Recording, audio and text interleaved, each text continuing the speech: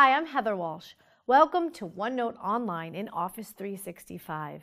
In this course, we're going to take a look at how to use OneNote, which is a great application that allows you to take free-form notes in the cloud. You can think of it like a spiral-bound notebook. So if you've ever had those 5-section notebooks back in school, it's very similar to that, but it's online. So we're going to actually see how to navigate around and then add sections and pages to organize our content.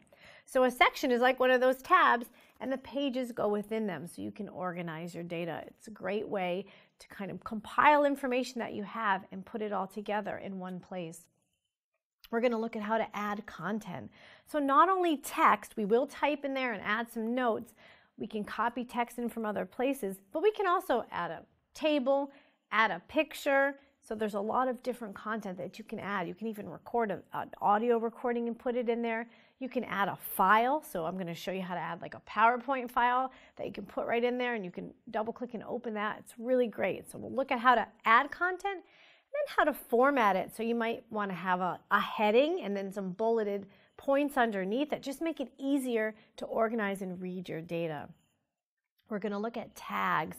Tags are metadata that you can apply to your content in order to help you visually understand what that data is. So if something's really important, you can add a critical tag and put a little exclamation mark so that people pay attention to that.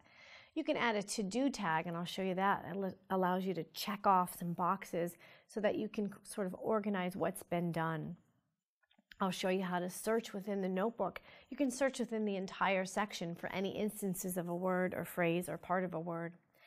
I'll show you how to print a notebook as well. It's very easy to do. And then finally, I'm going to show you how to share that notebook. So we've made this great notebook. We've got all this great content. We can share it with other people so they can actually work on it and edit it with us. And I'll take a notebook that I've already started and I'll share it with someone and we'll work on that in real time and we can even chat within the notebook. Lots of great things, so let's get started with OneNote Online in Office 365.